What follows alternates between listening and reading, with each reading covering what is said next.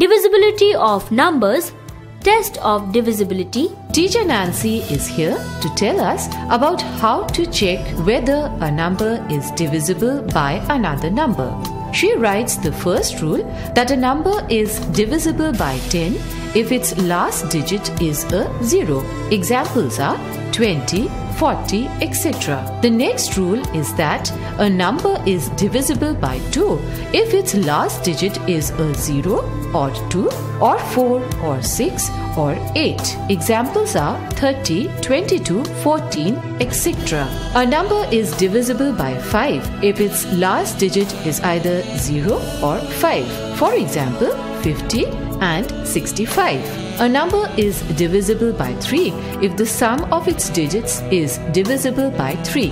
For example, 231 adds up to 6. 3 divides 6 2 times. A number is divisible by 6 if it is divisible by both 2 and 3.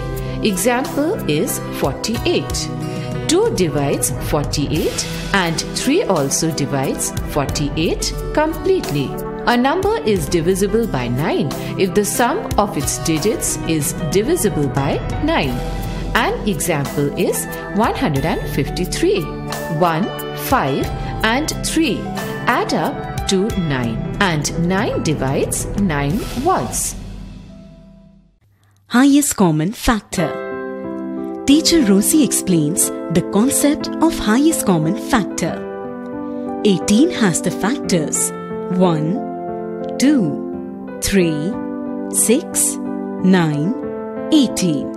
And 24 has the factors 1, 2, 3, 6, 8, 12, 24. Rosie ma'am has the set of factors on the board. The common factors are 1, 2, 3 and 6. So, the highest common factor is 6. Teacher Rosie explains further by dividing 18 and 24 by 2 to get 9 and 12.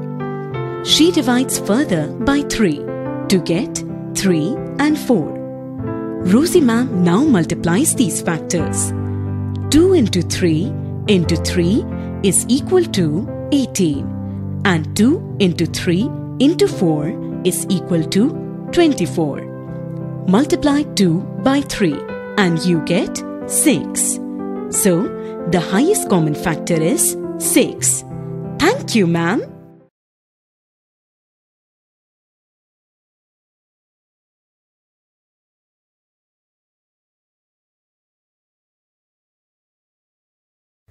Lowest common multiple.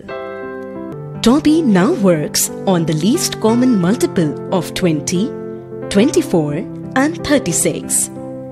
He writes the factors of 20, that is 2 into 2 into 5. Then he writes the factors of 24, that is 2 into 2 into 2 into 3.